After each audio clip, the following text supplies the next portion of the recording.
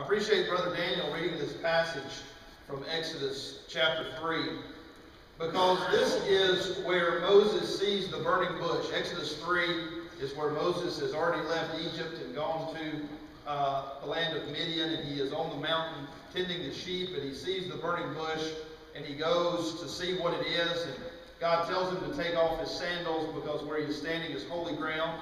And this is God's message to him, speaking from that burning bush. I'm going to send you to Pharaoh.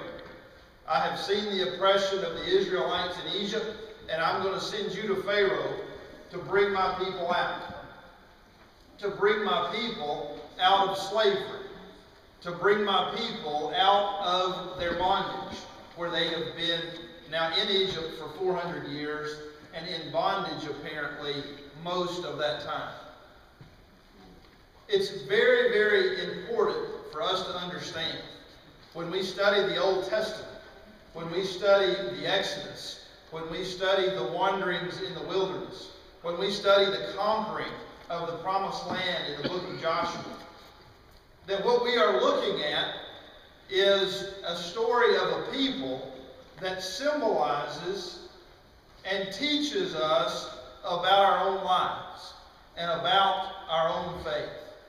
And I think that we see that over and over again, that the Egyptian bondage of the Israelites is used to teach us about different forms of bondage in our own lives.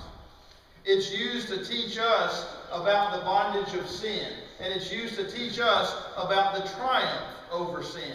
It's used to teach us about the release from the slavery of sin, or whatever other type of slavery that we have fallen victim to. You know, the Bible says in 2 Peter 2:18, "For by what a man is overcome, by this he is enslaved." There are many different forms of bondage. There are many different forms of slavery. It's not just human ownership, but it's being held back by something in your life. Are you enslaved? Is there something that holds you back? What is it that prevents your success? What is it that prevents you from enjoying all the fruit and all the bounty of God's blessings and God's kingdom? What is it that prevents your freedom to enjoy all the wonderful things that God has prepared for you? It takes a lot of different forms. For some people, it's addiction. And for some of those people, it's a very obvious and unmistakable form of addiction. Things like alcohol, or drugs, or gambling, or immoral behavior. For other people, they are addicted to things that are not as obvious, and some people don't even realize what's ruining their lives, what's preventing their success and their joy. I've seen people addicted to sports. I've seen people addicted to recreation. I've seen people addicted to work. I've seen people addicted to shopping. I've seen people addicted to Craigslist. I've seen people addicted to Facebook. What in your life, if anything, holds you back? What in your life prevents you from enjoying God's promises? Let's look at the story of the Israelites being released from the captivity in Egypt.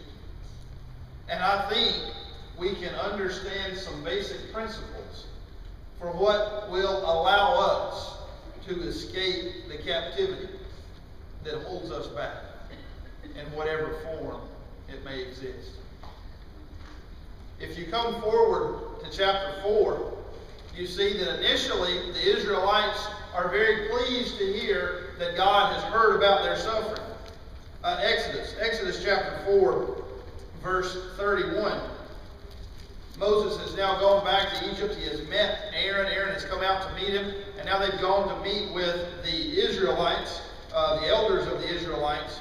And in verse 31, so the people believed, and when they heard that the Lord was concerned about the sons of Israel, that he had seen their affliction, then they bowed low and worshiped.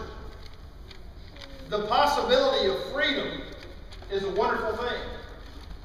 The understanding that God cares about your life. The understanding that God cares about your problems. That God cares about the thing that holds you down or holds you back. It's inspiring. It's invigorating. But what happens next is often in the other direction. If you come forward to chapter 5, verse 21, Pharaoh has now seen Moses. Moses has now gone to Pharaoh and he says, we want to go 3 days into the wilderness to sacrifice to the Lord our God. Pharaoh calls in the taskmasters. He calls in the men who oversee the slaves of the Israelites. And he says, I want you to take away their straw and continue to make them make as many bricks. And so they do that. And then the Israelites come to Pharaoh and they said, you're not going to believe what your taskmasters have done. They've taken away our straw and told us we still have to make as many bricks. Pharaoh says, well, I heard you wanted to go worship. You're just lazy. Get your own straw and make as many bricks. The Israelites come back to Moses in chapter 5, verse 21. Here's what they say. May the Lord look upon you and judge you, for you have made us odious in Pharaoh's sight and in the sight of his servants, to put a sword in their hand to kill us. To overcome slavery, the first thing you've got to do is you've got to learn to hate slavery. You've got to learn to despise the situation in which you are. The Israelites were happy that freedom was possible, but they were very displeased by the method required to bring them out of Egypt. It's nice to say, I want to be free, but the process of obtaining that freedom is usually unpleasant. It usually involves increased difficulty at first. And you have to learn to look at your situation for what it really is. You have to learn to see how powerless you really are. You have to learn to see that something else has control over you and is making you miserable. And you have to learn to want to break that control. The Israelites weren't there yet. They wanted the freedom. But when they start the process of breaking the control, they complain. God says he wants to make us free, but now we complain about his method for doing that. I've got bad news. It got even worse. It wasn't just the straw that made things worse. After this happens, Moses starts telling Pharaoh, and God starts bringing the plagues on Egypt. Did you know that the first 4 plagues struck the Israelites as well? Not only are they enslaved, not only are they having to find their own straw and make as many bricks, but now they're also suffering the same plagues as the Egyptians. But what God is doing is he's making them want to leave. He's teaching them that they must learn to hate their situation. They must learn to want desperately to be free. If you come forward to Exodus chapter 8, Exodus chapter 8, verses 22 and 23. Moses tells us that it was the first 4 plagues that attacked them. And the first 4 plagues were the water being turned to blood, the frogs, and the gnats. Actually, that's the first 3. But then the 4th one is different. I said that wrong. It's the first 3. Verse 22 of Exodus 8, but on that day I will set apart the land of Goshen, where my people are living, so that no swarms of insects will be there, in order that you may know that I, the Lord, am in the midst of the land. I will put a division between my people and your people. Tomorrow this sign will occur. Then the Lord did so, and there came great swarms of insects into the house of Pharaoh and the houses of his servants, and the land was laid waste because of the swarms of insects in all the land of Egypt. That's the first time that God distinguishes between the Egyptians and the Israelites. break free, it's unpleasant. To break free from slavery is hard. Amen. It's difficult. And when you first begin the process, it's especially difficult.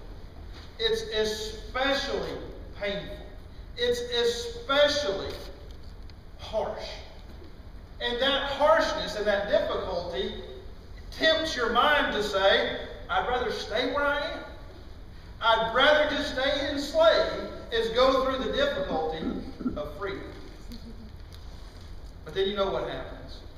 Plague after plague after plague comes until finally the Passover happens and the firstborn in every household is put to death, except the ones with the blood above the doorpost. Pharaoh says, get out! And so they gather up, they borrow things from the Egyptians, and they leave. 600,000 men, maybe as many as 2 million people, leave Egypt and start marching through the desert. What happens when you finally make that break?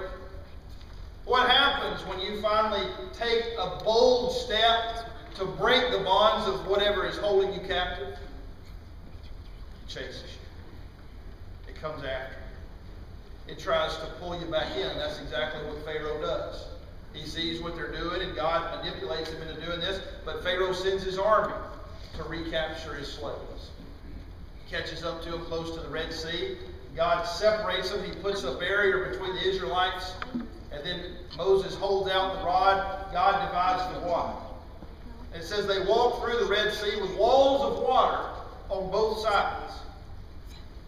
Somebody sent me a cartoon not too long ago where the Israelites are walking through the Red Sea, and there's a shark or some kind of huge fish with his head sticking out of the wall of water biting a man's hand. And Moses says, I told you not to get too close to the water.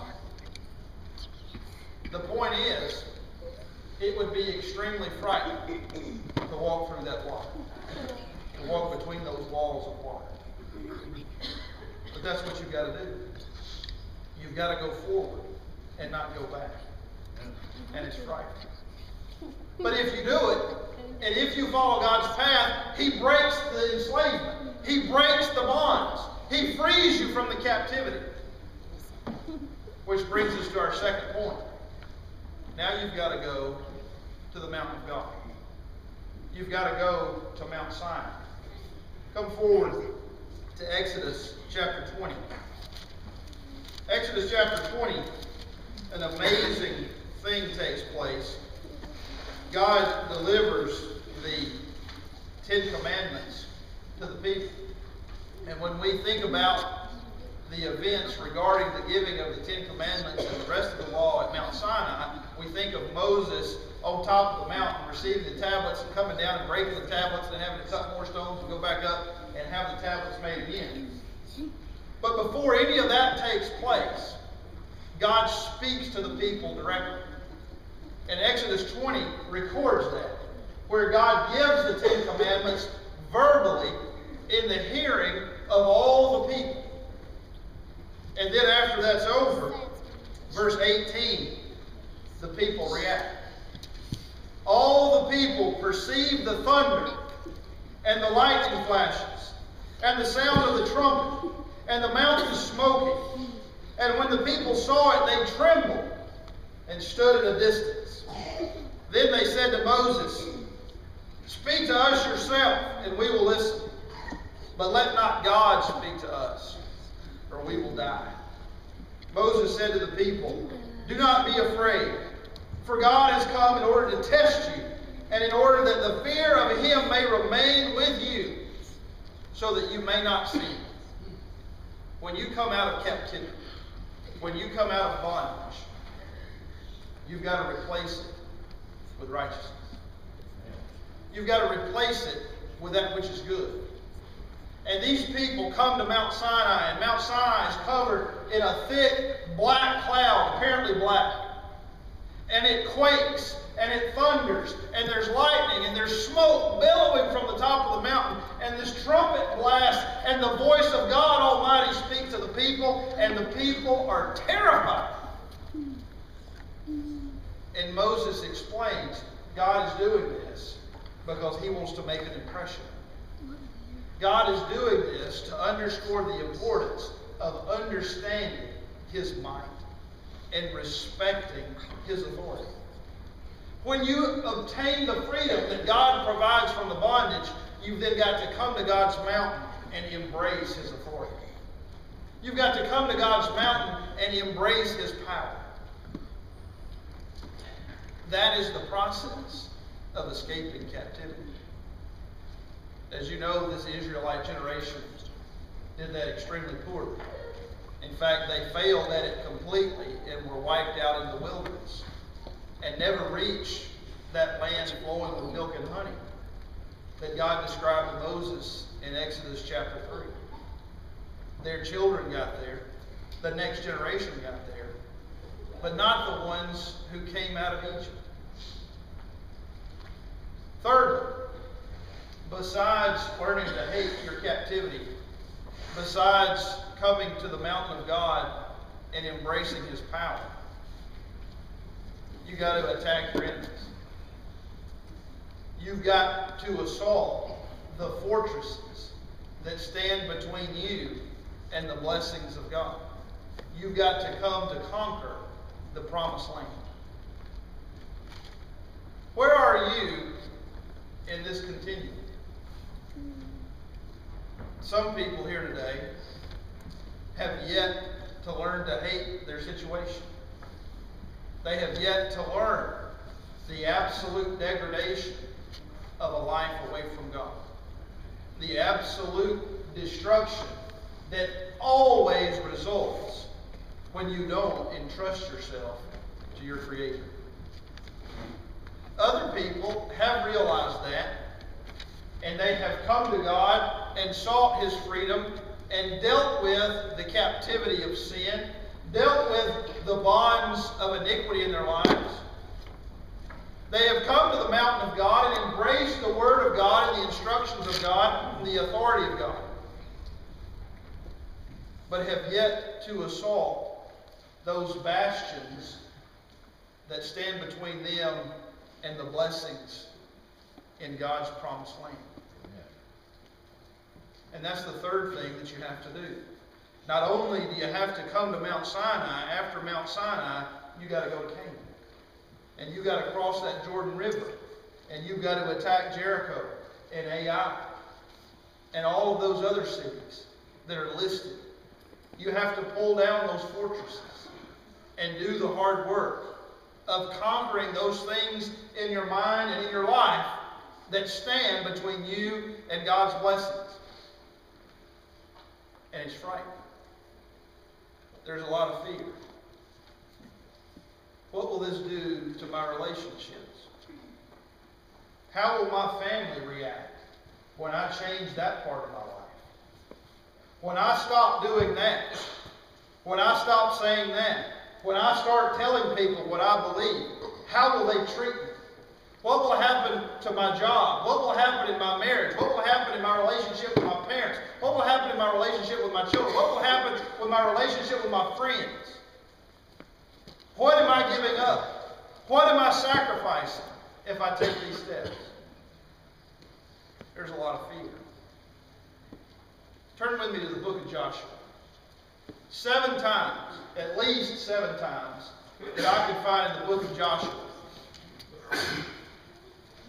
God, through inspiration, tells Joshua either to not be afraid or to be courageous and strong, or both. And Joshua is the account of the Israelites conquering the promised land. And in my opinion, and the opinion of some others, it is the absolute height of faith in the account of the Israelite people. It is the time at which the nation of Israel is the most faithful and the most successful in their walk with God. Look with me at Joshua chapter 1. We're going to go through these quickly. I'm going to show you all 7, but we're going to look at them quickly. Joshua chapter 1, verse 6. Be strong and courageous. This is God talking to Joshua. Very next verse. Only be strong and very courageous. 2 verses later, verse 9 of Joshua 1. Have I not commanded you? Be strong and courageous. Do not tremble or be dismayed, for the Lord your God is with you wherever you go. Here's God's message. I'm with you. I'm telling you to do it. Don't be afraid. It's like this. Choose not to be afraid. Choose to be strong and courageous, because I've given you every reason to be. Come forward. Joshua chapter 8, verse 1.